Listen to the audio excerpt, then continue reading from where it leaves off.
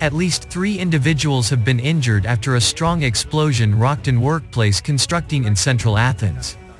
The blast early on Wednesday morning additionally severely broken store home windows on a number of close-by buildings and sparked a hearth.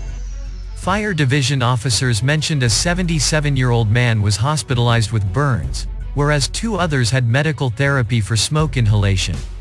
Firefighters had been utilizing aerial ladders to seek for anybody probably trapped contained in the broken buildings. The reason for the blast wasn't instantly clear, officers mentioned. Against the law investigation unit had additionally arrived on the scene. The pre-dawn blast occurred 200 meters from the traditional Temple of Olympian Zeus on the busy Syngrou Avenue.